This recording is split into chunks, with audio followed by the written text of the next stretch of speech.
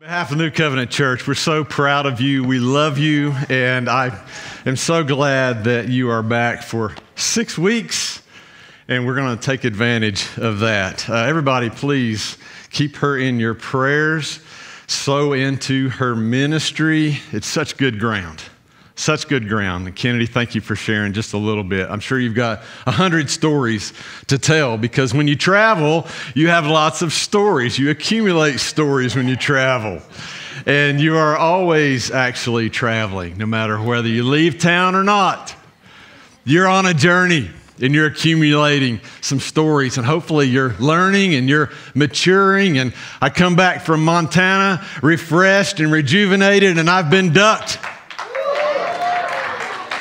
Does anybody know what I'm saying when I say I've been ducked? Is there a Jeep owner in the house?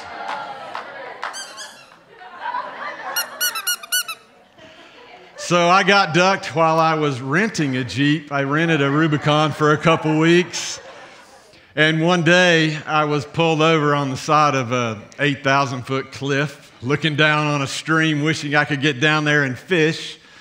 And 3 or 4 other Rubicons pull up beside me, and they're admiring the Jeep, and I'm pretending like I own it because it doesn't have any indication of a rental on there. I wasn't deceptive. I was just, going along with the conversation. And then as I was enjoying the view, and then I came back to the Jeep, there was this duck sitting on a fender. And I've seen these ducks on Jeep dashboards everywhere. And I'm like, what's the deal? I don't understand it, and really didn't care to investigate it until now. And I learned that this all started when it was actually someone in Canada, which I was about 22 miles from Canada when this happened. Someone placed a plastic duck like this, on someone else's Jeep after getting into some disagreement, some miscommunication, some argument happened. And to make amends and begin the conversation back to health, they placed a duck on their friend's Jeep and left a note with it saying, "I hope you have a great day." And that began the road back to a recovered relationship. And I thought, well, that's really cool. Now, I appreciate the ducks when I see them on a Jeep dashboard, because they really express joy, forgiveness, love, reconciliation. Man, it sounds like Jesus ducks to me. So now I look at these like Jesus ducks. But I'm going to use my Jesus duck today, just every once in a while as we go down the road. I've got some road trip tips for you today. Because while I flew a long ways, I spent a lot of time in that Jeep. I accumulated a lot of miles, and the Lord showed me some things to share with you. And so every time we take a turn on this road, remember, joy, forgiveness, reconciliation, Jesus. Okay? All right. So I started out most of my beginning days of my trip fishing. I love fishing. And the valley that I was in had a lot of history with the mines, with gold mines, gold rush, okay? And as I travel, I love to stop at all the historical markers and read what happened here and there. And in this particular valley that I spent a lot of time fishing, there was the former trail, which later became a railroad, which later became a highway, was frequented by people moving into this area where gold was found. And so it went from a path to a serious roadway. And this roadway also offered opportunity for people to be robbed, taken advantage of, and even murdered. And so these terrorists, these folks that were robbing, these thieves, was set up along this route, this corridor, and they were led by the crooked sheriff. And so they had this front, and they called themselves the Innocents. Innocents with a T, the Innocents. And they would terrorize this corridor, and you would think that they were good guys, but they were really bad guys. Finally, the local citizens, the folks, had had enough, and they began a little vigilante committee to take care of business because there was no law established in the 1860s in southwest Montana. Okay, so the vigilantes rose up. And I want to share with you this one thing that I pulled up that I found quite interesting about their oath that they took. This group of I think it was about 25 that took this oath as vigilantes to bring justice to the territory. This was their little promise, their little oath that they took. It said, "Join hands and raise them to the Lord Almighty and repeat after me. We, the undersigned, uniting ourselves together for the laudable purpose of arresting thieves and murderers and recovering stolen property, do pledge ourselves on our sacred honor, each to all others, and solemnly swear that we will reveal no secrets, violate no laws of right, and never desert each other or our standard of justice. So help us God." Why am I bringing this to your attention? Because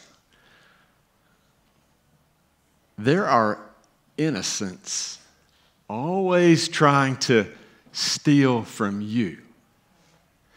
There are people, religion, churches, even faith-based movements that may be disguised as innocent, but they're taking away from the Father heart of God that He's placed in you. Can I get a little more specific? Can I talk to us right here in Haywood County? Before I left, I was made aware of a parade.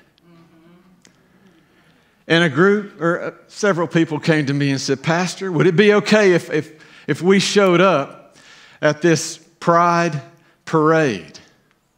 And immediately I said, "Yes." And immediately I said, "You go with the Father heart of God." And if you heard me say that, you can attest to what I said. You go with the Father heart of God. That's good. You don't go with religion. You don't go with rules. The law never reached anyone's heart. You see, Jesus came and abolished the law because He came in love. Okay? And if you go saying, "I'm innocent," and waving a Christian flag, remember what Jesus said to those that waved rules and flags and scrolls? He rebuked the Pharisees and said, "You're bringing rules and religion, and that's not the Father heart of God. You'll never reach anybody with a piece of paper. You will reach somebody with a relationship." And if that particular matter of pride doesn't sit well with you, every one of us, including me, needs a parade around our hearts because there's something deceitful and wicked in all of us. And it needs a Jericho march, and it needs to be broken down. But it's with the Father heart of God. Will we all be reached with the thing that we hold pridefully?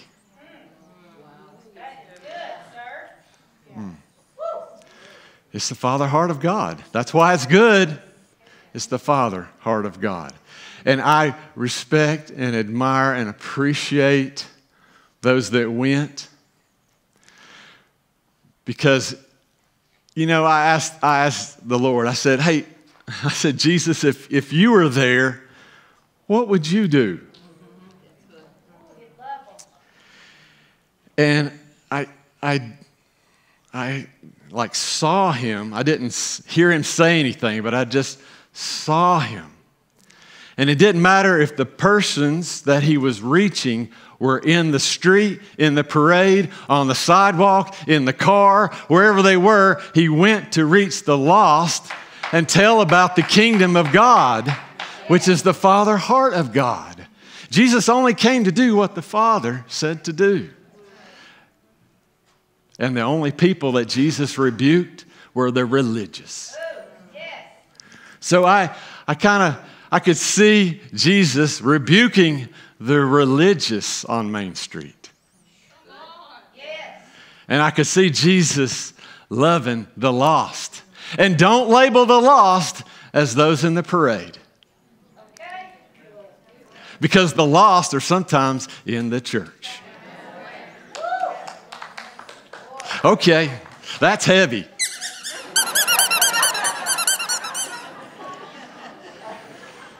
Forgiveness, reconciliation, Jesus. Jesus. Do not be quick to judge. Matthew 7:1, can we see that? Judge not, that you be not judged. We all have something. I don't care if you're an elder or you just came to faith this week. There's something that doesn't need to be judged by a human. But let the Lord judge your heart. And let what's prideful be broken down. Because the Lord is not about pride, no matter what you're prideful of. All right? Oh, man, vacation just does something for me. Let's move on from innocence to ignorance. So, why do I want to talk to you about ignorance? Because I found myself feeling very ignorant on this trip because I take myself as a pretty good fisherman. And I thought I knew what I was doing. And I know that where I was like the mecca for fly fishing for trout. And if I can fish these mountain streams and navigate through what we have to navigate here, through the laurels and the overhang and the dog hobble and the small creeks and climbing the mountains, then big sky country is going to be easy. And the fish are going to be big. Well, I did something for the first time that I've never done before, and that was I hired a guide. I think I was a little too prideful to hire a guide in the past. But I realized that any fish I've ever caught before in territory outside of here was pretty much luck. Because when you hire a guide that dwells there, that lives there, that knows the water, your production, your success, it's like 100-fold. And I learned so much that I didn't know because I was in different water, in a different place, using different techniques. And like the rod they gave me was 10 feet long. 10 feet long, Braden. I've never had a 10-foot long rod, but the technique they showed me produced fish this big. And yes, Kevin, they were this big. Not this big, but this big. But listen, when we're faced with our own ignorance, we realize how much on any journey that we're on, whatever season you're in, wherever you're moving towards, ignorance will limit you. You won't get to where you're wanting to get to with ignorance in your life, and I have it and you have it. We always have to be teachable. We always have to be learning, or else we'll be limited. We never arrive in our understanding. I don't care if you count yourself as an expert fisherman. Let me pick you up and put you somewhere else like Chile or Argentina, and you won't have a clue what to do. But bring somebody along with you that knows the territory, that knows how to navigate what's different, and your limits will be lifted. So in the ignorance, what the Lord gave me was get a guide. Get a guide when you're in uncomfortable territory or when you get comfortable. You know, this house is known for inner healing ministry. Like we really minister to that. We really minister the Father heart of God to be delivered from some of our obstacles. Amen. And yet, the Lord was telling me during this trip, yes, that is part of your identity at New Covenant Church. But He's challenging me to take it to another level because there's some things that we haven't learned yet. And we can get arrogant because, we've been doing this for 46 years. We know it. We are the house to come to. But my God is a big God. And there are things that we have not encountered. We're in a different year, a different culture. There's new devils at new levels. And so there's different levels of deliverance that we need. And we don't know it all. So our best guide is the Holy Spirit. Holy Spirit will speak at whatever level you need a breakthrough. Because He's a guide. He's a comforter. And Jesus knows it all, and Holy Spirit points to Jesus. So the ignorance that limits us, I asked Jesus, what would you say to that? And He says, be teachable. And if we look at Matthew 11:29, there's something that I missed when I read this verse, and you might have missed it too. Take my yoke upon you and learn from me. Why have I skipped those 4 words?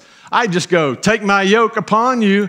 Take my yoke, Jesus. Praise breaks the heavy yoke. I'm free. Jesus says, I'm gentle and lowly in heart, and you will find rest for your souls. Why did I skip and learn from me? His word is living, and it's active, and it's ongoing through generations. And so I believe He's saying to us, to this house, there's still more to learn from me. Don't stop being who you're being in offering deliverance ministries. Go to the next level. There's more. Glory. What people needed delivering of a generation ago is still valid. But now there are new and more complicated, maybe more complex, for all the generations to be delivered of something for our freedom's sake. Innocence, ignorance. I love me some I words today. Let's look at intersections. Intersections. So back to my Rubicon, back to the Jeep. Man, I put so many miles on that thing. And most places I went had no service. How many of you, even now, like working around your local area, navigating our local roads, you're using your GPS to go to places you've been going to for years? What's the fastest way for me to get to Ingalls? But you go there every week. But there might be a road construction. There might be a bridge out. There might be whatever. So I'm going to just lean in on my GPS today to save a minute. Yeah, I'm guilty of that too. So I had to download maps on my phone that I could use offline. And there's some really great apps for that if you're into hunting and fishing, that will help you find streams and trails and so on. So I had done this in anticipation of this because I had someone tell me that before I got there. And so every intersection, you've got a choice to make. And the path may look good one way, but that's not the way you're supposed to go. And you look left or right at the trail that you really need to go on, and you see how rough and rutted out and muddy and rocky it is, and you say, I'm not supposed to go that way, am I? And you pull it up on the map. Yes, I am. So one in particular intersection, the road I needed to turn on, I was at 9,500 feet. And I needed to turn right to go down and get back into the valley I had come up from, 3,000 feet below. 6,500 feet is where I started. And the sign said 2 words, primitive road. That's all it said, primitive road. I was like, oh man. And it just didn't even look like a road. But I saw some tracks. They were probably Jeep tracks. So every time we came to these intersections that looked a little challenging, I had this duck on the dash, and I'd look at who was with us, and I'd go, here we go. Let's do it. Let's do it. And we would put in the four-wheel low and head down. And this particular intersection took us down this road called Cottonwood Road. And we went through places I would probably not go again. We got deep and we got up on rocks, and just like at one point I was singing a hymn. And it was like, Jesus, Jesus, precious Jesus. And like we would hit a rock and my voice would go up, and then we'd go through the water. But every time we got a little scared, I'd just grab that duck and say, we got this. We got this. What am I trying to tell you in the intersections of your journey right now? Somebody here is going through a section where there's an intersection. And you've got to make a turn. And I don't know about you ladies, but guys, we just don't like to go back the way we came. Am I right? You never go backtracking the way you came. But sometimes that turn just looks like something you don't want to go down. But it's getting you to where the Lord wants to take you. And when you come to these intersections, don't be in a rush. Ask the Holy Spirit. Check your offline map. That's kind of what He is. Like He is always with you. And He will guide you. He will navigate you. Take usually the road less traveled. Take the challenging road. Take the one that's going to require you to maybe get down in four low. Because the rewards, the learning, the levels of innocence go away because you have experience. I love to be around people that have experience in hard things because I can learn from them, and I can also be inspired from them. If you're at an intersection, just encouraging you, consider the hard road. Maybe consider the low road, but sometimes it's the high road. You'll know. Ask the Lord. I encourage you to ask Him first, not a person. Ask the person of the Holy Spirit. And take your time on that. I asked my friend that was out there that let me stay, I said, I was telling him about this crazy road we were on. I said, what would we have done if we had broke down? I didn't have any service.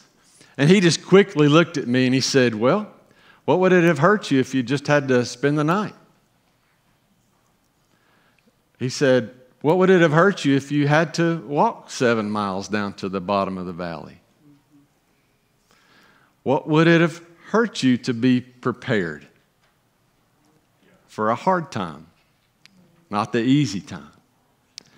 I was like, well, that's a great perspective. Why do we avoid the difficult?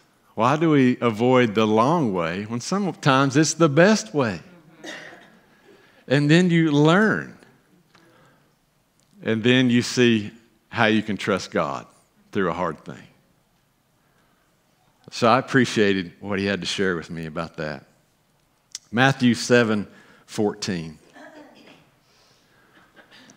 The gate is narrow and the way is hard that leads to life, and those who find it are few.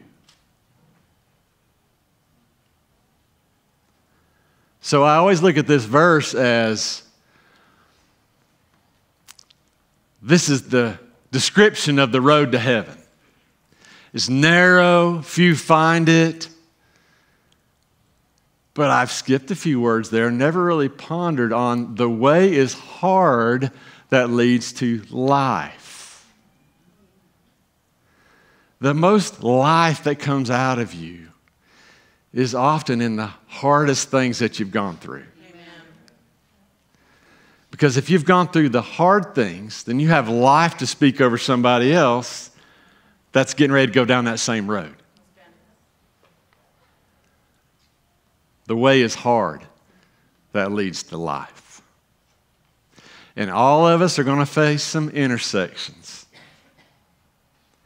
Intersections try to detour you from what's best. Sometimes pick the hard way. Lastly, interruptions. So innocence, ignorance, intersections, interruptions.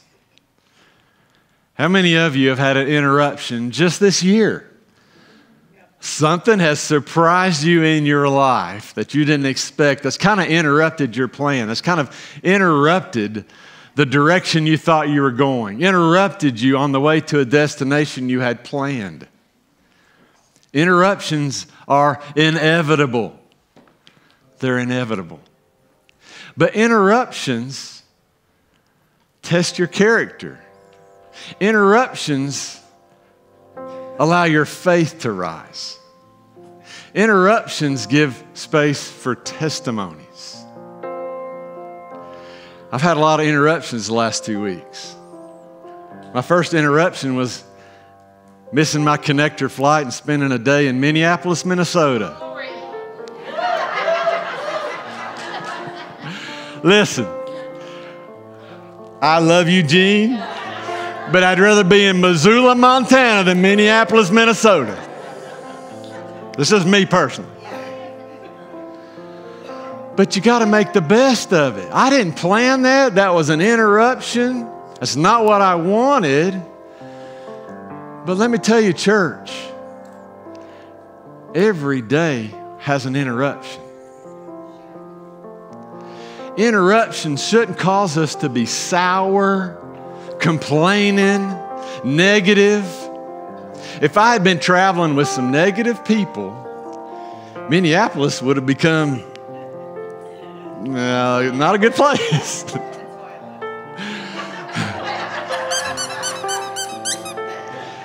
But listen, when your heart is always hopeful, when praise is breaking the heavy yoke, when we sing, I've got miles and miles of mercy behind me, when I've got the goodness of God in my life, then I can take a hard road. I can make a wrong turn at an intersection. I can absorb an interruption and still have joy in my life. I need a house of joy to go on and on through New Covenant Church. We need to be countercultural. We need to be at the parades that we feel led to be at. But we need to bring the joy of the Lord, the heart of the Father, and not the rules and the religion and the negativity and the complaints and this place is going to heck in a handbasket. What are you bringing to that situation that gives life? Where do I read of Jesus complaining? I read of Jesus rebuking the religious and the sinful, but he gives hope and he brings healing, and it's very personal, and it's usually with a physical touch. That's my Jesus. I love interruptions now. Jesus taught me a lot about absorbing interruptions. When I thought my flight was leaving Atlanta last night at 10 and it got moved to 11, I started getting a little grumpy. And then when it moved from 11 to 1 a.m., I started getting a little irritable. And then I thought, what is this interruption for? I can work around this. I can rent a car and be back here before the plane even gets here. And that's what I did, pulling in at 2:30 a.m. this morning and saying, man, if I just keep it positive, and if I keep the others with me positive, it makes the path a pleasure. I'm just encouraging you today to take that frown off. Put a smile on. Look at the bright spots. Every intersection is an opportunity. Every level of ignorance is an opportunity to learn. Every time you think you're innocent and going to go change a life, don't forget the pride that God's trying to break down in your heart. You know, when we think we've arrived, when we get to our destination, whether it's Asheville or Missoula, I hope that us as believers, our destination is to be more like Jesus. It's to go further into the kingdom life. And I know you've read this or heard Jesus' teaching about the eye of the camel. And you think that's always about wealth and riches and possessions. Well, I want to expand your thinking on that, because the eye of the needle, or the hole in the needle, is an opening in the wall of an ancient city.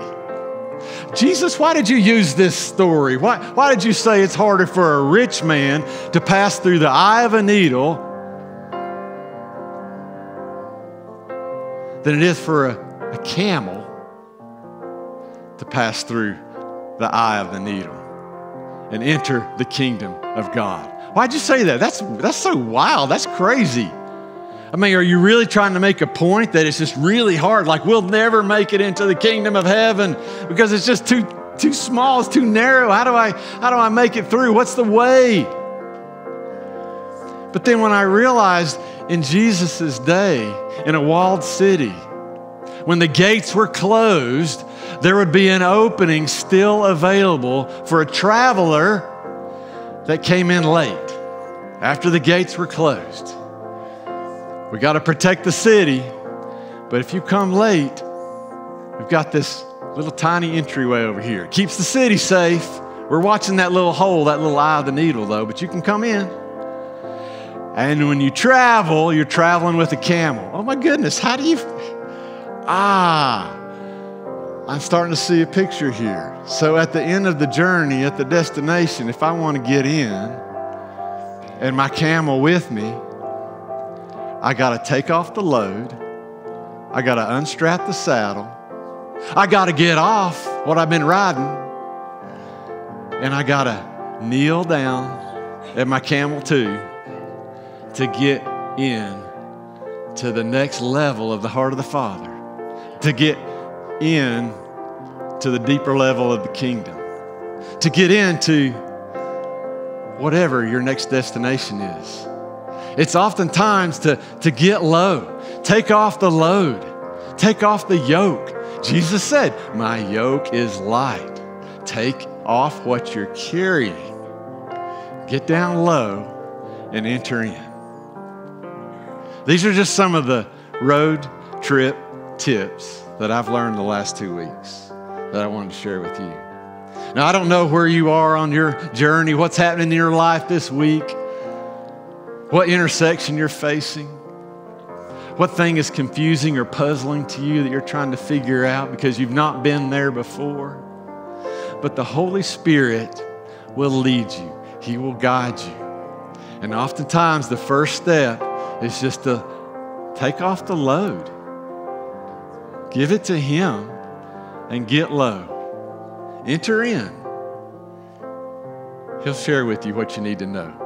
Sometimes you don't need to see all the way. It's just that next step. It's just that next step. Can our prayer ministers come forward and we stand at this time? I want the Lord to minister to those that are stuck along the way, detoured along the way. Find yourself in a place that you don't normally find yourself in. You're confused. Maybe you're hurt. Maybe you're wounded.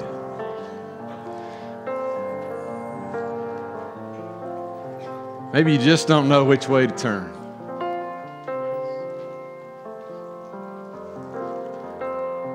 The Lord doesn't want you stuck. He doesn't want you lost. The greatest intersection I know, we're going to have to give some vitamins to our prayer ministers, man. They just like, come on. Maybe it's because I've had 4 cups of coffee. But I'd be just like running up here because Because the Lord has the answers for you. He sees where you're at. Be encouraged. And don't think that you're alone. Somebody's been the way you've already been. And if it's not someone that's ministering to you today, the Lord knows. Let Him minister to you. God, I thank you for road trips. I thank you for traveling. I thank you for adventures. I thank you that you show me today that everybody here is on a journey. And we've got obstacles. We've got high roads and low roads. We've got walls to go over and sometimes go through. And God, we need your encouragement. We need your instruction. We need a little direction from time to time, God. I pray today that you would show us the way, that you would minister to where we're at today.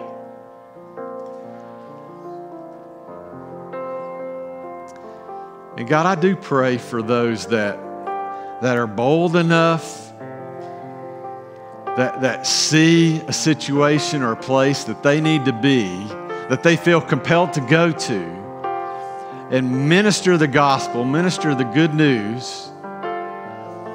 God, would you remind them that to go sent and blessed from this house is to go with the heart of the Father.